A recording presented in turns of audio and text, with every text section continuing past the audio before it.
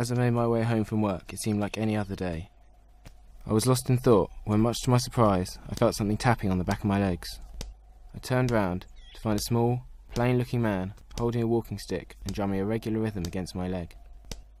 After politely asking him to stop several times, I got fed up and punched him on the nose.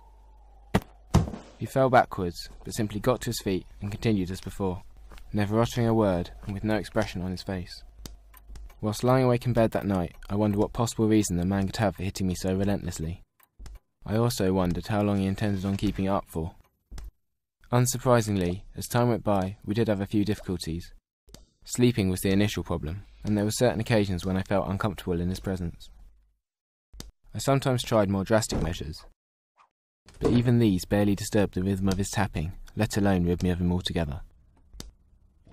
Initially, I did struggle to adjust to my new circumstances, particularly because the man showed no signs of losing interest.